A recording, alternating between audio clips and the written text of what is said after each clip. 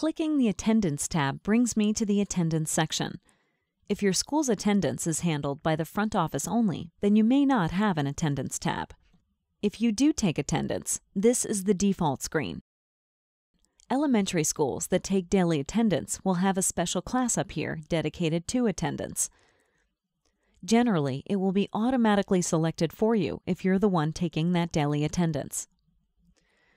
One side note, if you're trying to get to your grade sheet or assignments for a class, but you only see a few tabs here on the left, you're probably in an attendance class. Just select the right class from the drop-down up here to get back to grading. To start recording attendance for today, simply click Add Attendance. Everyone will be marked present by default. So you can click to mark anyone absent, tardy, etc., and type in any comments.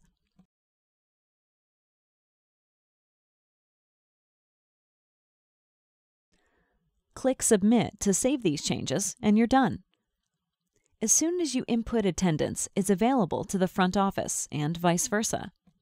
If I go back to Math and take a look, notice this blue icon.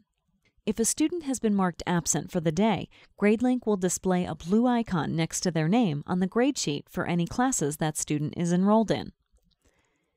If I roll over their name, I'll get a little pop-up telling me any information. So that makes it easy to find out why that student isn't in class today.